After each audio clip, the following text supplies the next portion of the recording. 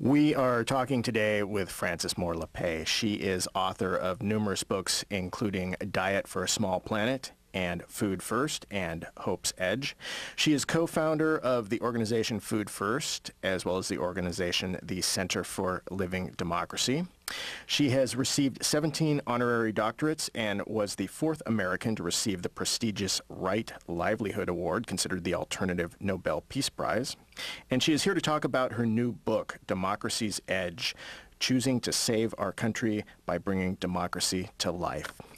If you would begin and tell us what was the motivation in writing Democracy's Edge?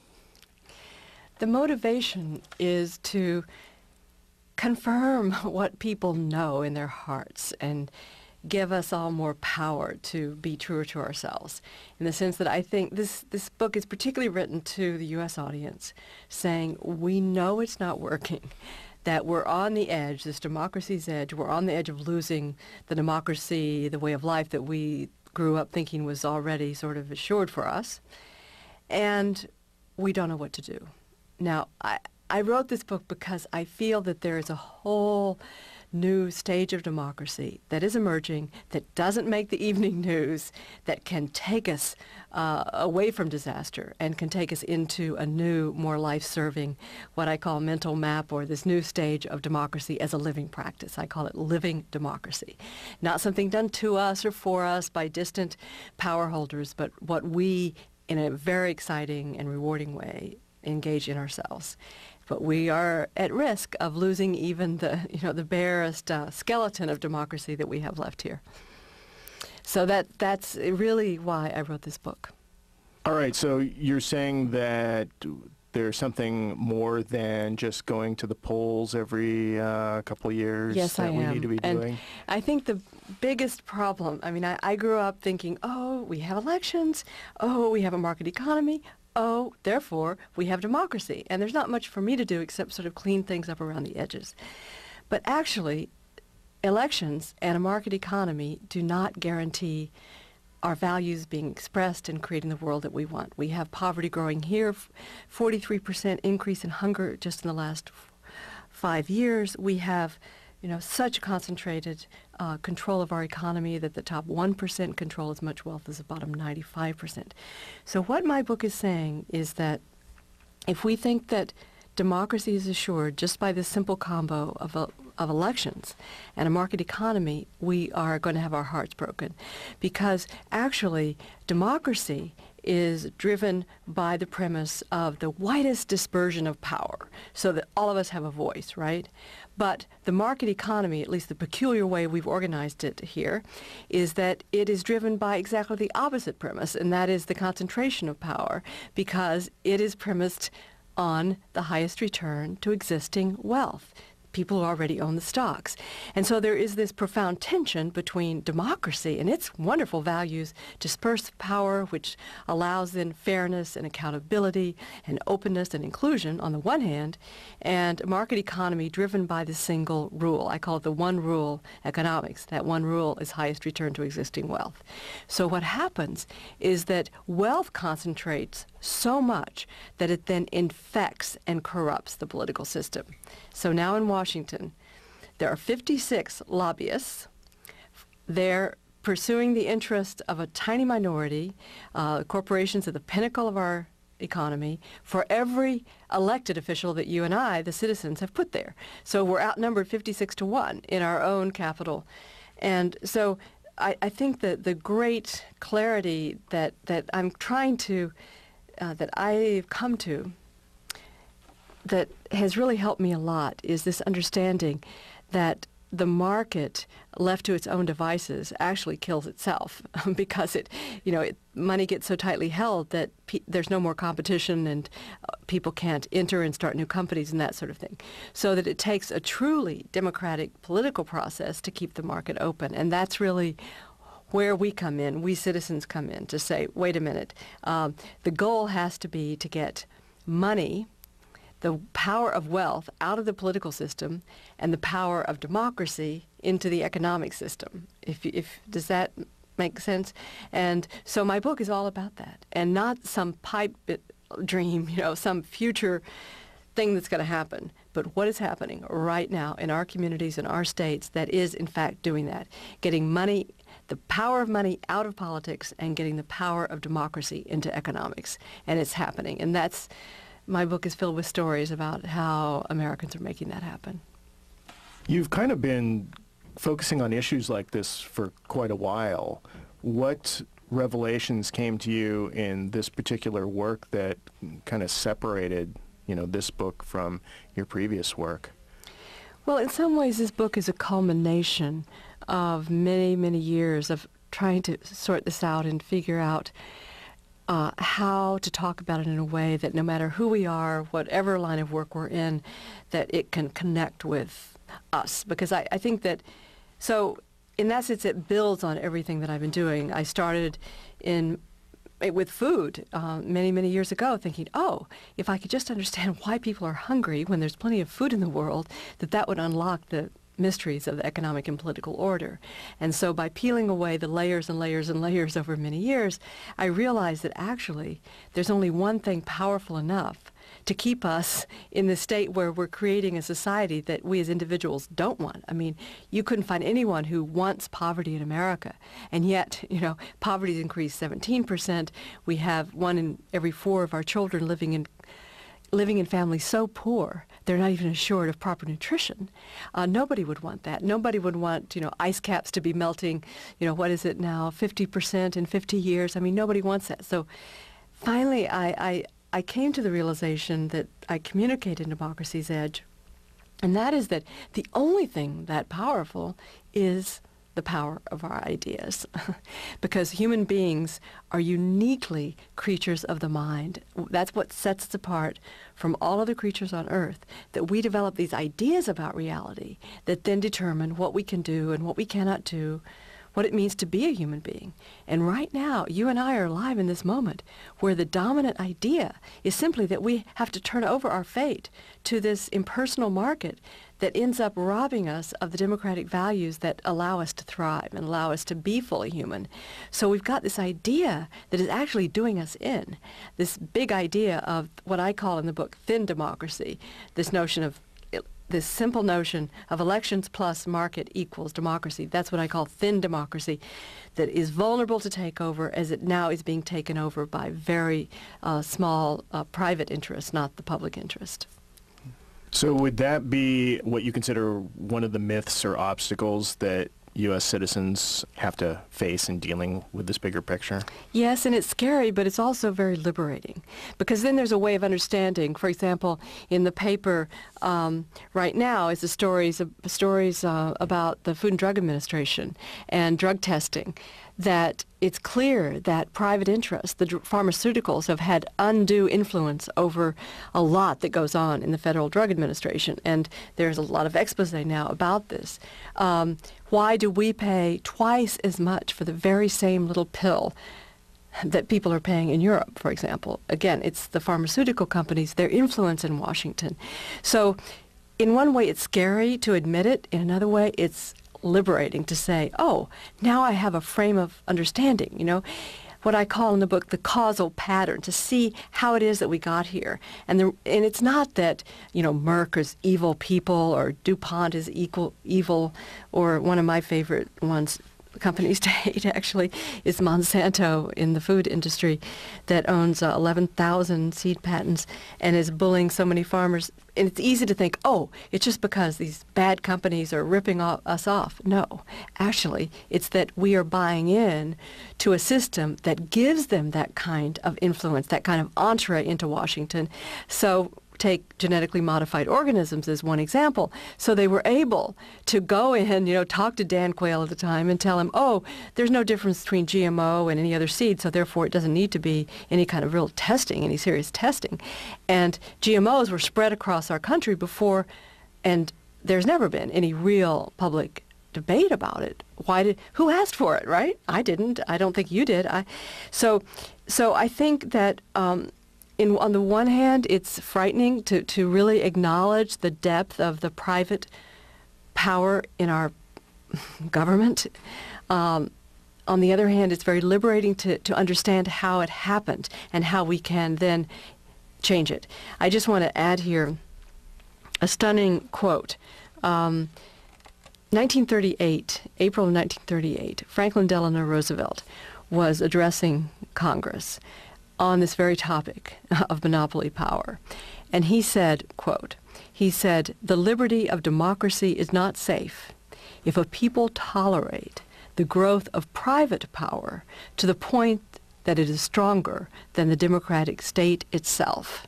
That, in its essence, is fascism." This was our president warning us. And of course, Eisenhower was so eloquent in how he warned us about the power of the military-industrial complex. That's another very, very often quoted statement, that we need to wake up and realize that we cannot allow private interest to control the public agenda.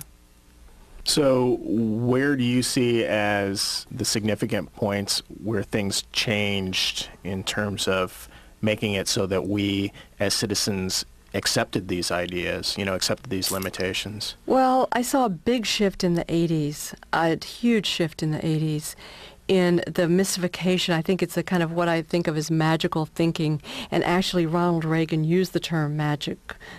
He talked about the magic of the market, this kind of magical idea that if we just leave it alone, that it will result in benign outcomes, that we all just sort of compete within this impersonal force. And I think that notion that somehow we just turn our eyes and it all will work out, that really got underway in the 1980s, in my view, and that's when the big assault on anything that would enable people, for example, the minimum wage. The minimum wage has always been understood, in my view, as a way to make sure that we can all participate in the market. Because as I was saying earlier, the democratic value is inclusion. Democracy says we all have a voice, right? The market is all about exclusion. If you don't have any money, you can't participate. So the way to bring democratic values to the market is to make sure we all can participate in it. And one of the ways that we've devised to do that, to keep the money circulating, is to have a minimum wage that people can live in decency, with some dignity, and be able to feed their kids. Well, our minimum wage has now sunk to a 56-year low in relation to the average wage. It's lost, another way of saying it, slightly different way of measuring it, it's lost 25% of its purchasing power. So that I think, back to when did this happen? I think it's been a gradual process, but I think the last 20, 25 years, there's been more and more of just believing somehow that we could just there was nothing for us to do, that we citizens, we could just trust that something would, sort of the big daddy would take care of it for us. And I think another theme of this book, Democracy's Edge, is that theme that democracy is not about a should. It's not like I'm saying to my readers, oh, you selfish people, you should really care about the poor. Those of you who aren't. I'm not saying that at all. I'm saying that we all are hurting, that when healthcare costs are going higher than the rate of inflation, and we all are scrambling to be able to even to get the minimum care that we need, when, as I said, the drug prices here are twice what they are in Europe, when our air quality is such that a couple hundred people are dying every day because of the pollution, that we all are hurting from this, and that getting engaged, and that's why I wrote this book with so many stories in it of real people, because I think the voices in these people are voices filled with power, excitement, and even joy, because they don't feel like victims anymore. And I think one of the reasons that depression rates are growing in this country and around the world is this idea, this false idea that somehow, all we are is these selfish little shoppers, and people feel so diminished by that. Whereas in my book, the kinds of people, I'd love to tell some of those stories, but are people who said, wait a minute, I'm much more than just a selfish little accumulator, out there to get my own. I have a real voice in creating a community and a society and a world that works for all of us. And so the book is really all about power, and I think that sense of developing power in each of us is the antidote to, and the only way that can wake us up from this notion. You were asking me, well, when does all this develop? I think it developed with this idea that somehow, we can just let these big forces of the market make the decisions for us, and that is premised on the notion that we're incapable. And more people are saying, no, I am capable, and I want to be a problem solver, not just a blame pusher. Power kind of has mixed messages. On the one hand, we recognize that when the government wields it, could be, a good or a bad thing. Yet there seems to be a stigma as well when individuals get power that somehow that's bad, they're going to misuse it. Yes. Well, I think that's one of the things that I have learned a lot from a lot of different people, that power actually goes back to the root meaning of power. In Latin is posse. Just means to be able, our capacity to act. And yet when I've asked audiences over many years, what is the first thing that comes to mind when you hear the word power? It's, it's abuse, it's coercion, it's money, it's a lot of, it's guns, it's very negative.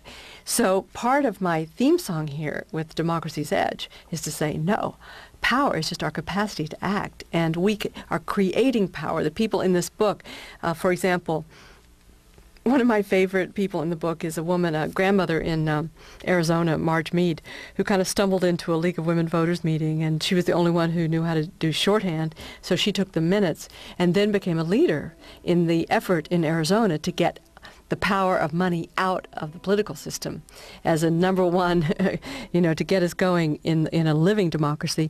And it just totally brought her to life. And her family and her kids, she had, a lot of kids and a lot of grandkids, and they all were just brought to life by their grandmother's initiative and this woman who'd never been involved in public life, so to speak, before.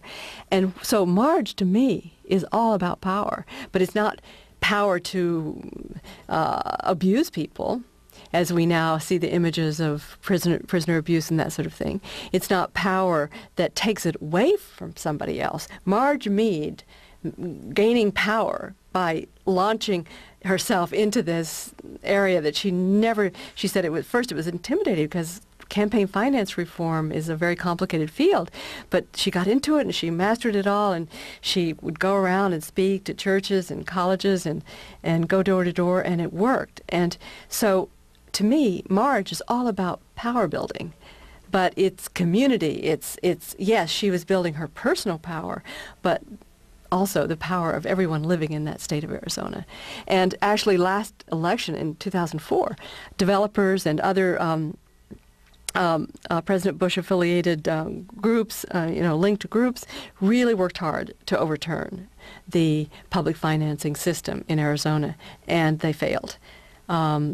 So it's that's really what I'm talking about, really rethinking what do we mean by power, and power as our capacity to act together to create the world we want. Because I think what is so distressing to people is that you get up in the morning and you say, wait a minute, as I was saying, not one of us, you think, what did we see after Katrina, right? The lid blew off, and we saw poverty that none of us want in this country. We were shamed by that poverty.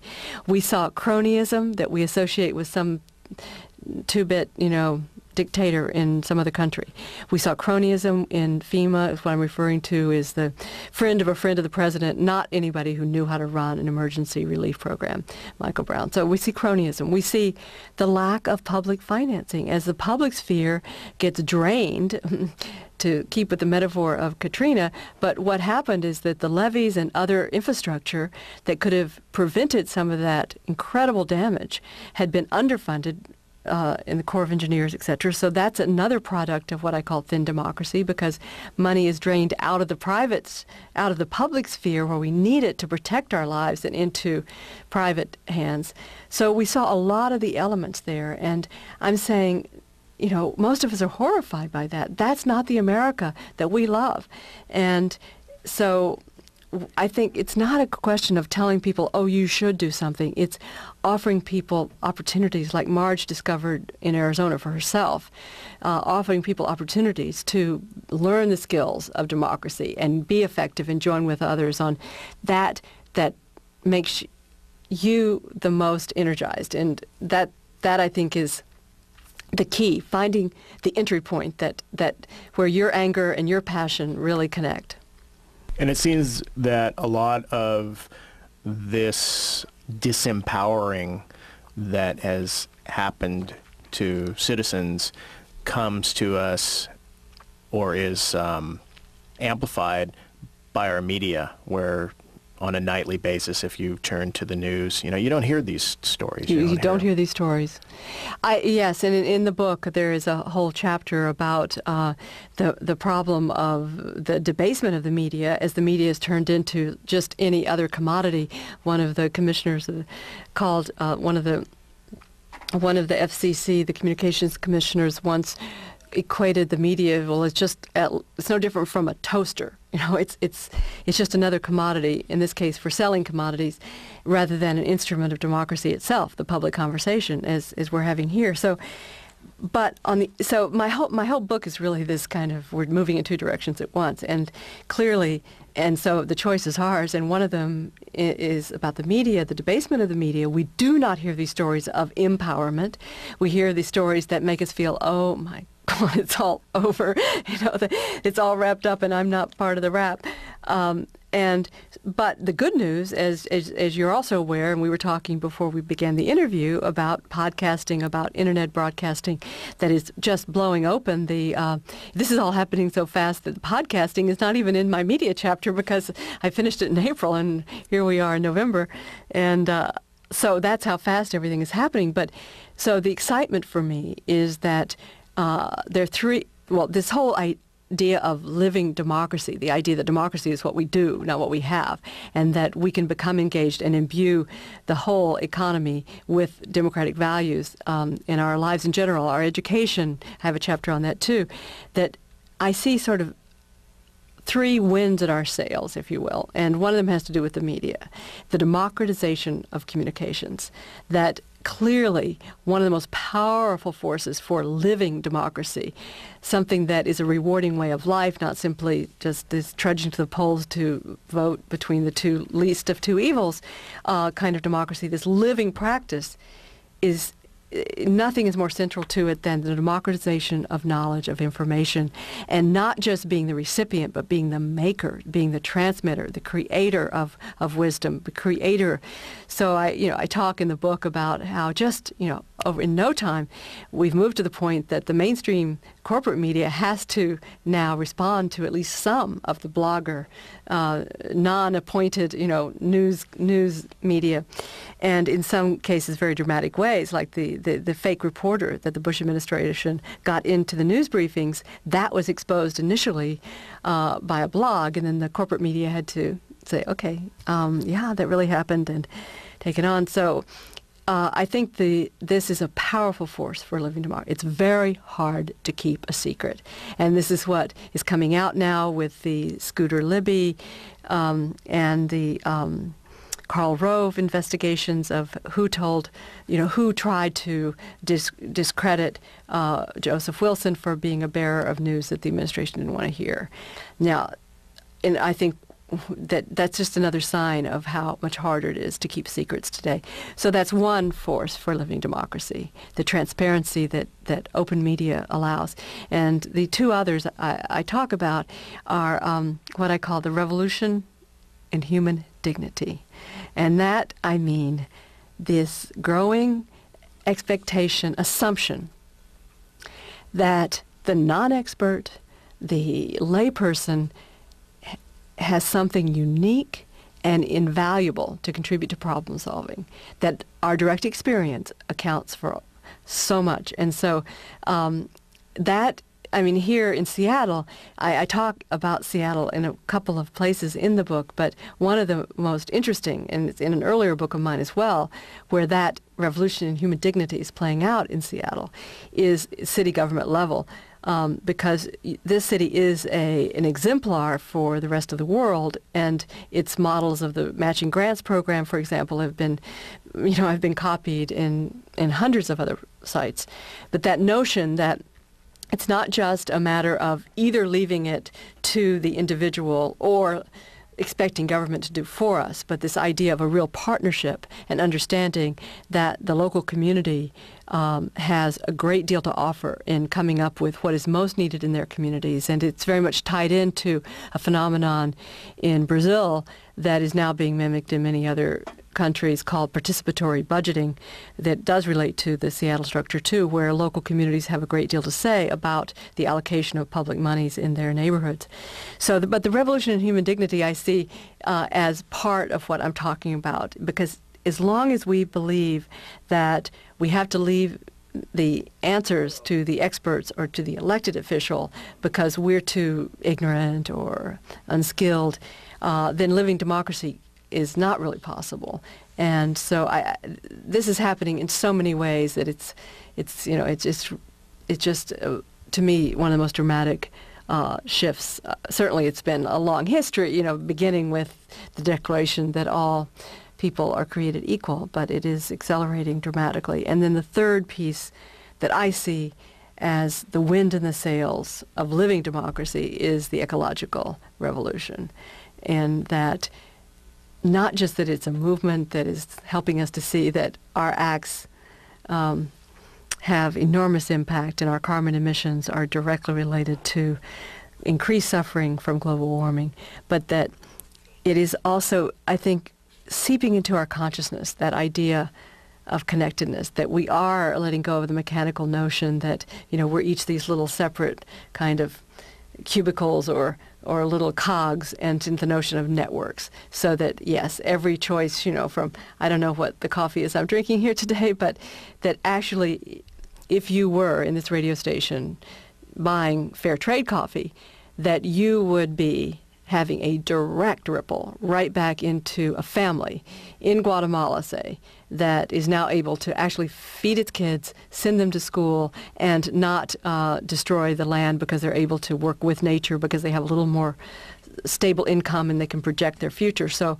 those sorts of everyday choices, we now, I think, through this ecological consciousness of networking is very empowering, that we can see more clearly the impacts of our everyday choices.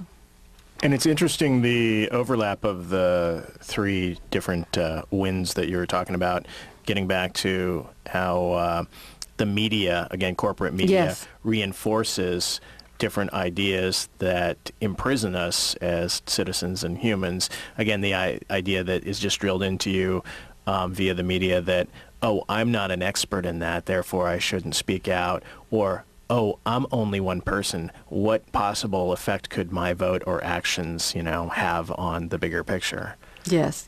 No, it's the bombardment with messages that it is, yes, the experts, and also just the relentless advertising that makes us feel that all that we're good for is shopping. That is a pretty degrading notion too.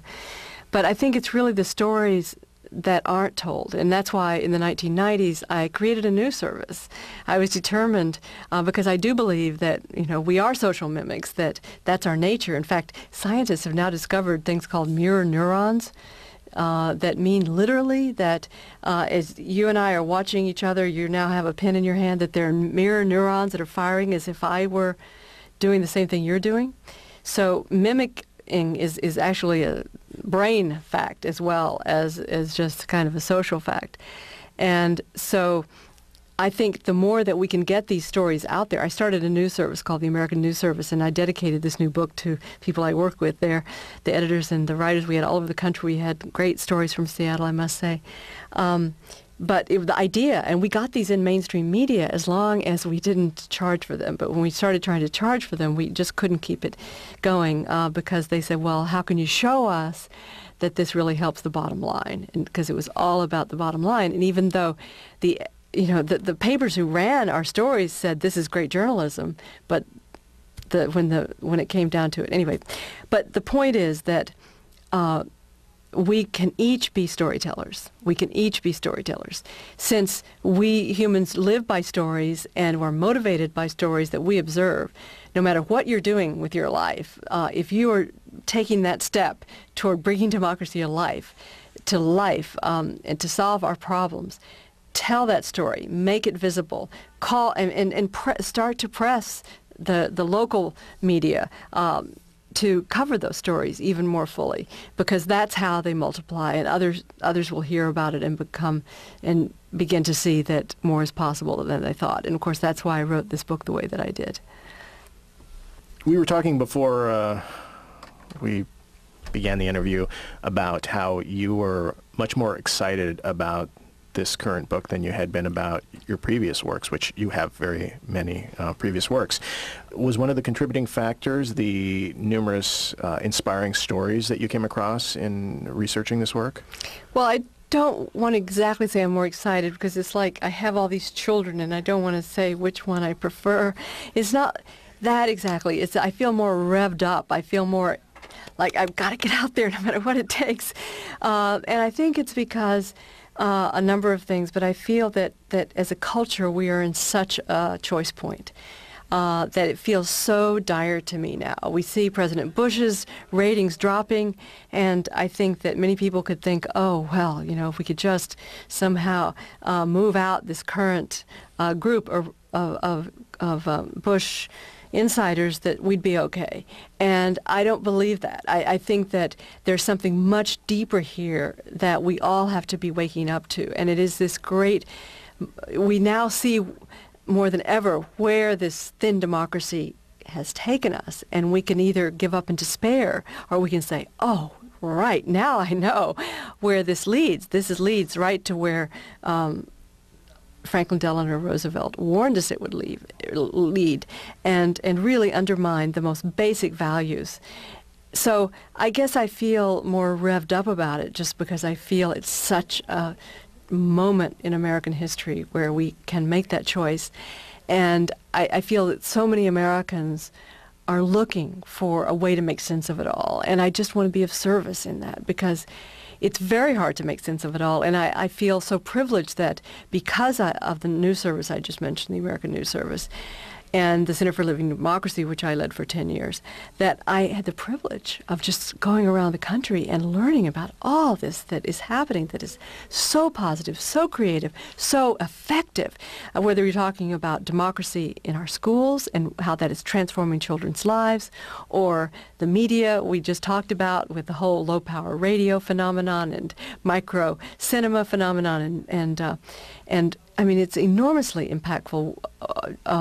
So I feel like a missionary, in the best sense of the word, that I feel like all the people in the book, that I can be an ambassador for them. And I'm going to Bellingham tonight, for example, because in the book is a story about the local living economies movement there, that we don't have to just roll over and say, okay, Walmart take over, okay, big corporate global companies take over, we'll just sit back and let our communities be gutted. We don't have to do that. And so I feel, maybe that's it. More than ever, I feel like I'm the voice. I have the privilege of being the voice for all these folks in the book that should be able to be celebrated and have their own voices out there, but at least I can help make that possible through telling their stories in this book.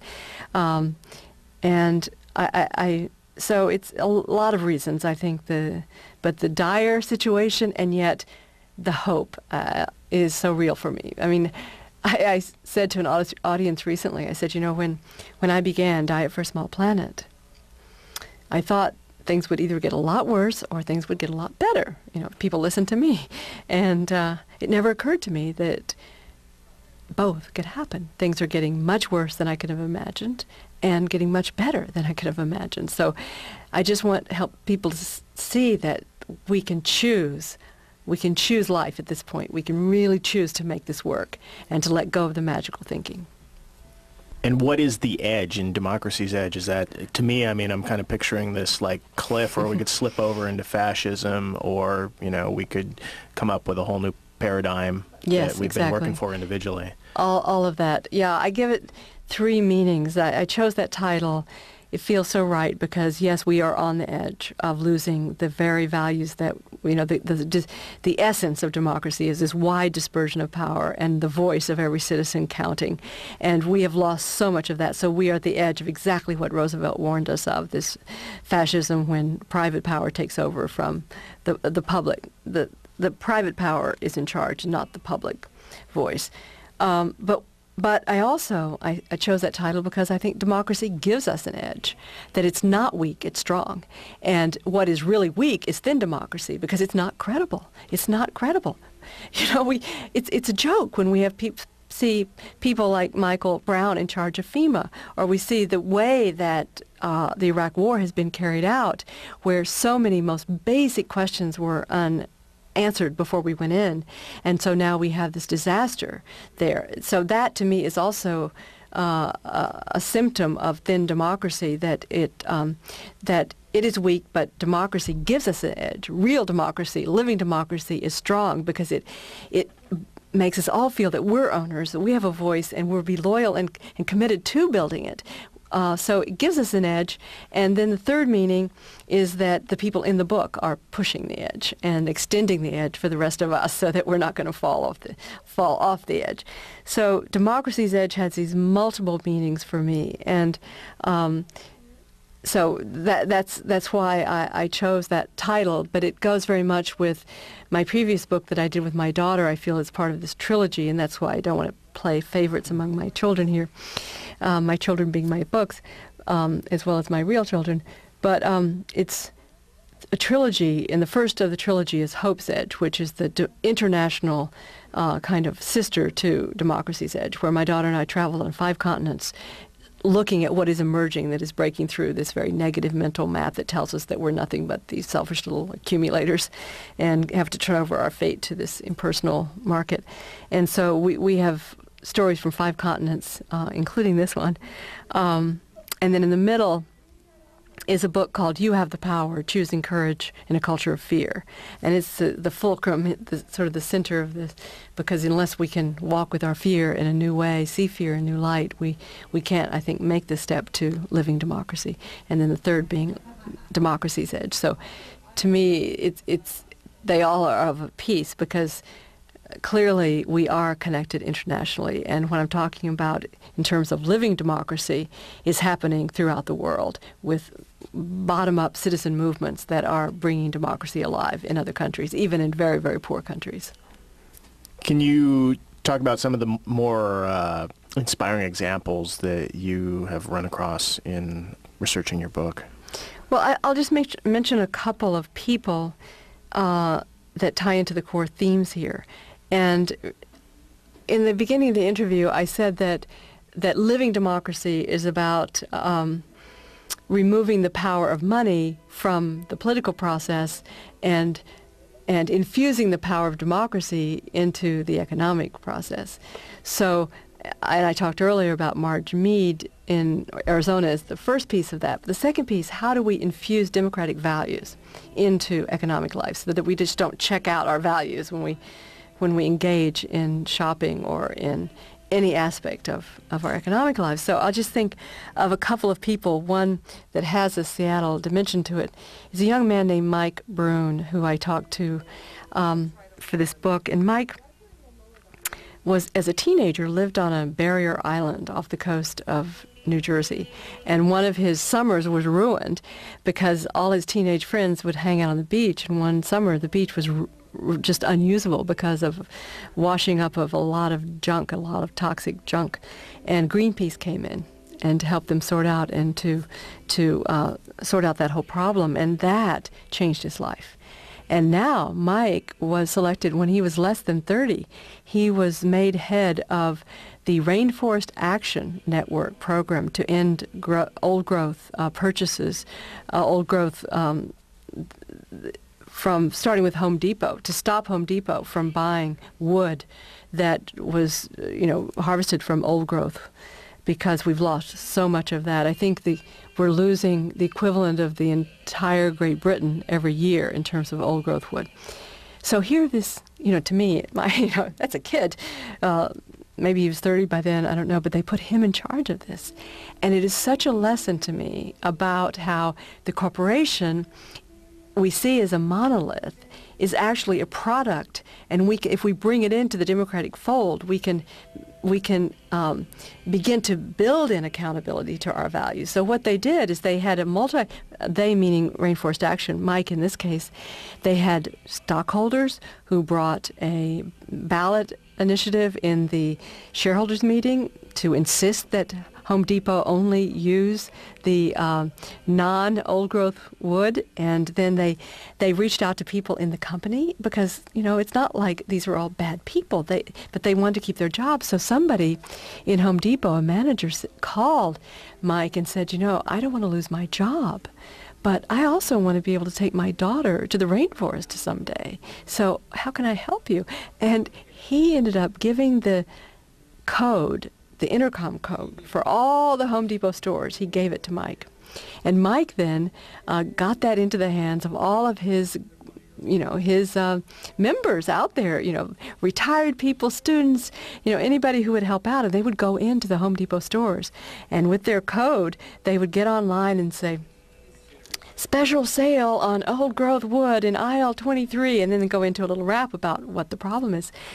Well, the exciting thing for me is that even though the shareholders only voted, 12% of them voted, right, to stop this practice, nonetheless, the president of the company said, they got word again from the inside that we don't want to see this protest. We want it to go away.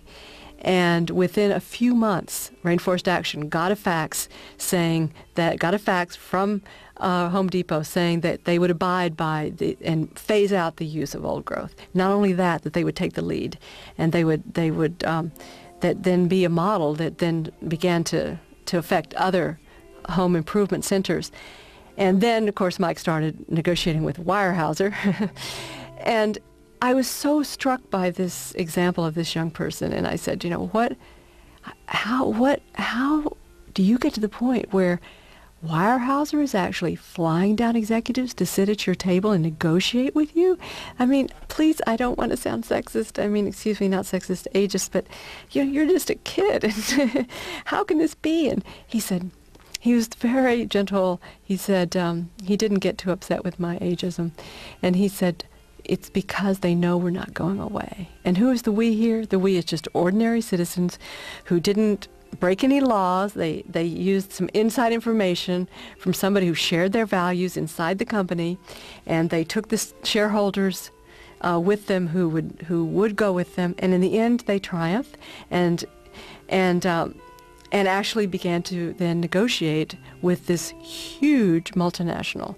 So it's a story to me about what it means to embed huge economic entities like these giant multinationals in democratic values. And I'm not by any means saying that story says that, this is all well and good, but my book is about all those entry points, and that's one of them, in which we can begin to bring economics back into democracy.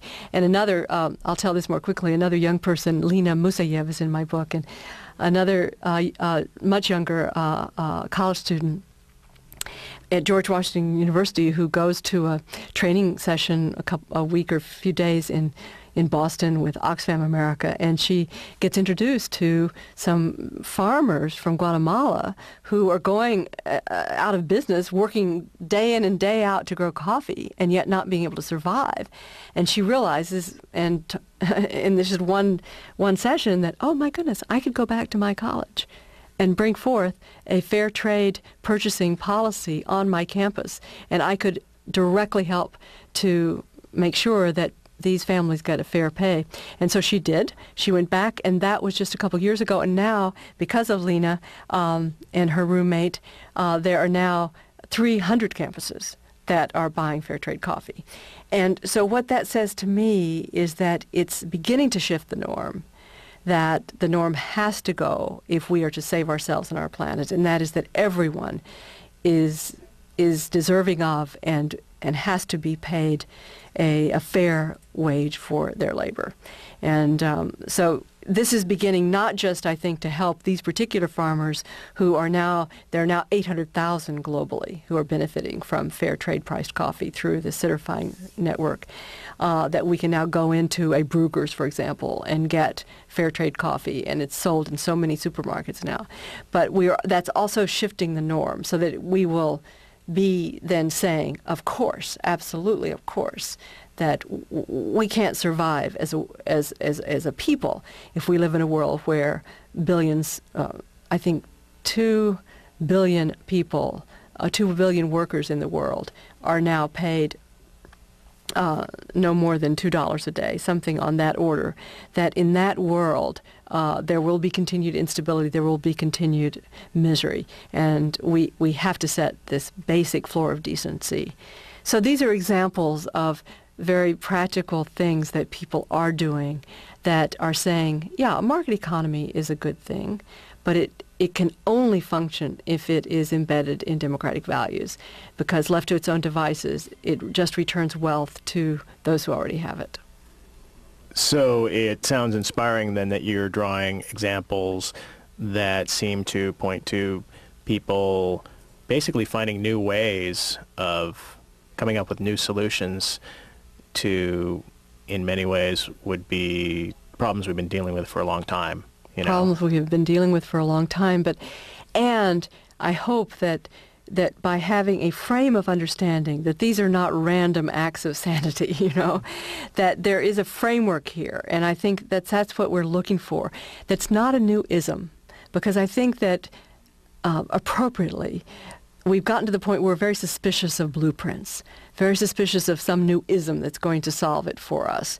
And so I think that what we're looking for is some guiding principles, and that's what living democracy means to me, that it's not a formula. It's very, it's organic in that sense. It's sort of the social analog to to ecology itself. And so that's why I think that it's so powerful is, yes, these are individual stories, and I could go on because, we cover the media and education and security, but that they cohere as well. They're not just random acts of either protest or innovation. They cohere in these ways of these principles of infusing democratic values. There's a consistency here, the consistency about fairness, transparency, accountability, inclusion. I was on a radio program just this week. I've started these interviews, of course, and I was telling the story of Powell, Wyoming, because to me it speaks to the whole debate about Walmart. Now there's a lot in the press about Walmart and how much we're paying. Billions of dollars in public benefits that Walmart employees are eligible for billions of dollars in federal subsidies because they are so poor. And so that means the taxpayers are picking up. And so there's a big debate about Walmart, and yet people feel so helpless relative to this company. And so I was telling the story of Powell, Wyoming, where the department store left town, the department store closed, and a Walmart was going to move in, and the town said, no, there's going to be another way. They stood up for their own interest. 429 families, I think, each put in $400, and they started their own community-owned department store that was such a huge success that it expanded another 1,000 square feet or so within the first year. The dividends going back into the community, not to Bentonville or whatever it is, Arkansas, the headquarters of Walmart. And it's enormous success. So I'm telling the story to a radio interviewer, and he said, "Oh, it sounds like socialism." And I was thinking later how I should have said, which now I'm going to say what I should have said then, but isn't it interesting? Isn't it kind of amusing but sad that we're at the point where democracy sounds like socialism to you?